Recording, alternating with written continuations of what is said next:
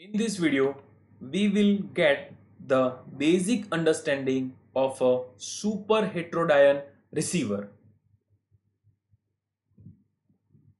Analog TV transmission uses amplitude modulation as a transmission scheme. This AM broadcast occurs in the frequency range of 510 kHz to 1655 kHz. That means any TV station will transmit its signal on one of the frequency within this band. As an example, let us say station number 1 is transmitting its signal on 600 kHz frequency. Another station, station number 2, may transmit its signal on 900 kHz frequency. Station number 3 may transmit its signal on 1200 kHz, and the last station transmits its signal on 1600 kHz. So we can say that each station is transmitting on one of the frequency within this entire band of frequency. Now, if we think about the receiver, then this receiver has to demodulate the signal available from all of the station. That is, this receiver must be able to demodulate the signal at 600 kHz frequency. This must be able to demodulate the signal at 900 kHz. Similarly for 1200 and 1600. In short, this receiver must be able to demodulate the signal over the entire band of frequency. Now, this entire band is nothing but from 0.5 megahertz to 1.6 megahertz, which is nothing but this is a band of 1.1 megahertz. So this receiver must have to perform AM demodulation over the entire band of 1.1 megahertz. Similarly, in case of FM radio system, which uses frequency modulation as a transmission scheme, this FM broadcast occurs in the frequency range of 88 megahertz to 108 megahertz. That means any radio station will transmit its signal on one of the frequency within this band. So, as an example, let us say station number 1 transmits its signal on 90 megahertz. Another station transmits its signal on 94 megahertz. Another station transmits on 98, and the last station transmits at 104 megahertz. So here the different stations are transmitting their signal on different frequency, and this one of the different frequency is nothing but falling within this band. But if we think about the receiver, then this receiver has to demodulate all of this signal. Means this receiver must be able to demodulate the signal at 90 megahertz, 94 megahertz, 98 megahertz, and 104 megahertz. So this receiver has to demodulate the information over the entire range of the frequency, and this range is nothing but this is 20 megahertz band. That means this receiver must be able to perform FM demodulation over this entire band of 20 megahertz. So here we can say that this AM receiver has to perform demodulation over the band of 1.1 megahertz, and this FM receiver has to perform demodulation over the band of 20 megahertz. So here we can see that these receivers are nothing but consisting of collection of circuits which perform some task. So here we say that this receivers has to perform over the wide range of 1.1 megahertz and 20 megahertz. That means this circuit, all circuit must be able to work on this wide range of frequency. So which is quite complex thing to make the circuit works for a wider range of frequency, and your circuit may become little complex. So how can we avoid this complexity?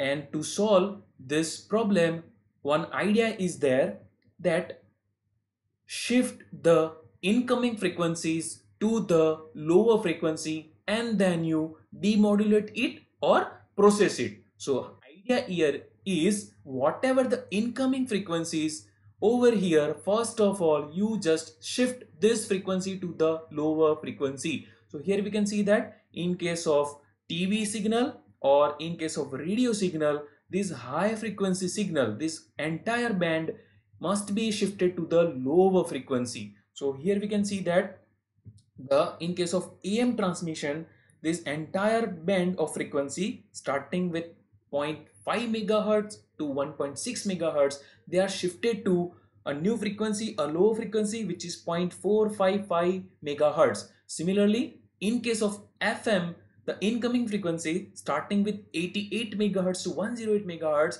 they are shifted to the low frequency, which is nothing but 10.7 megahertz.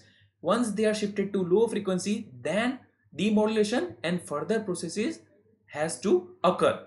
Now, since we are lowering the frequency, means we are performing down conversion. Yes, and after performing down conversion, we will get the lower frequency compared to the input frequency. So here you can see that compared to input frequency, shifted frequency is the lower one, and here also compared to input frequency, shifted frequency is the lower one, and this lower frequency is called intermediate frequency. So after performing frequency shifting, the lower frequency called intermediate frequency, and rest of the processing is carried out on the intermediate frequency. So after performing this frequency shifting, the rest of the function will be carried out on this lower frequency only. So rest of the circuit has to work properly on that intermediate frequency only. No need to work them over the entire wide range of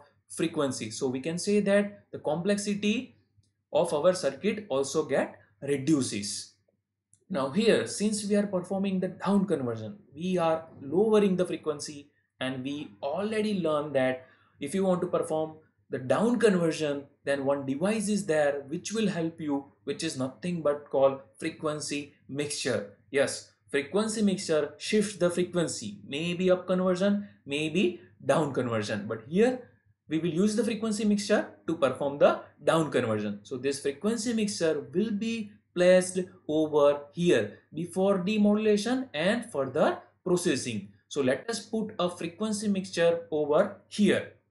So here you can see that over here, if you put a frequency mixture, so that circuit, mixer circuit is shown in this red box.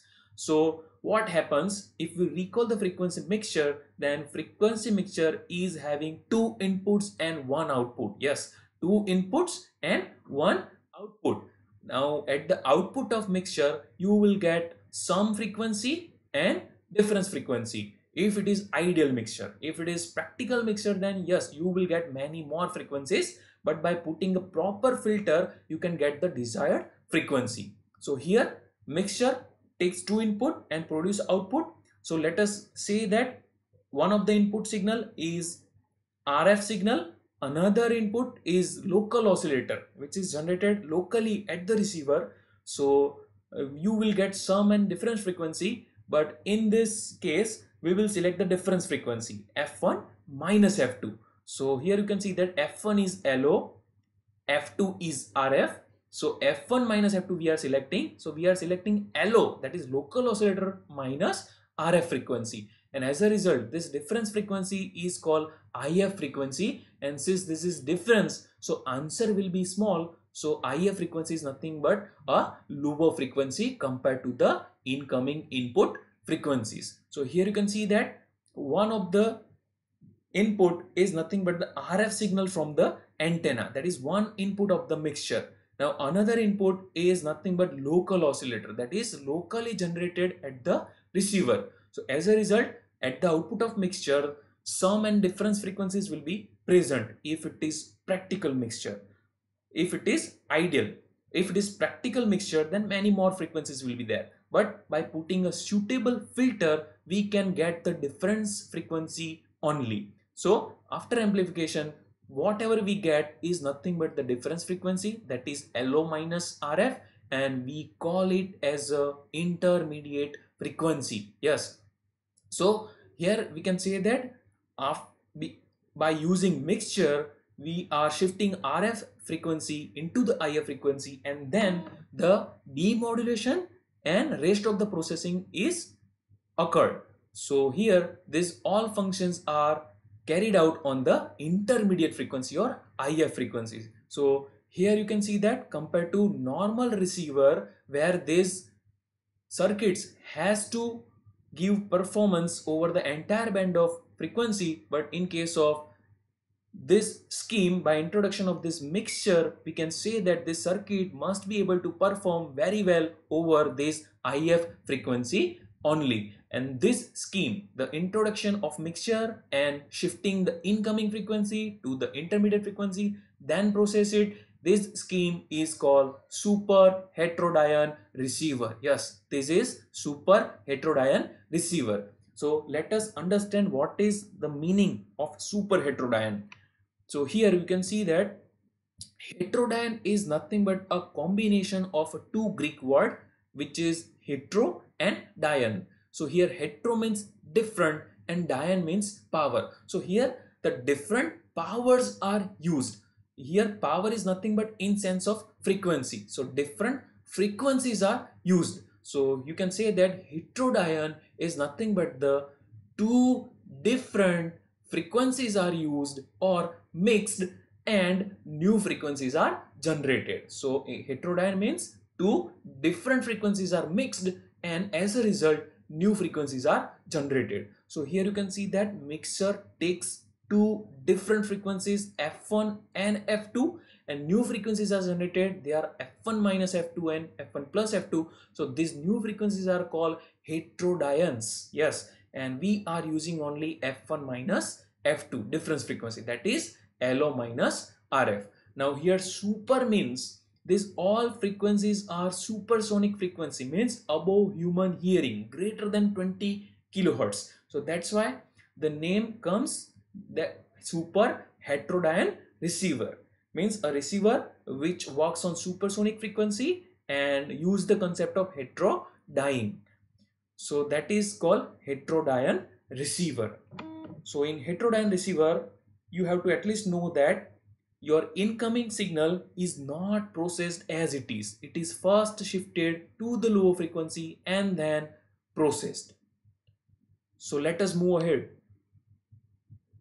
Now here, in case of TV system, let us assume that one TV station is transmitting a signal on 1000 kilohertz and we want to demodulate it.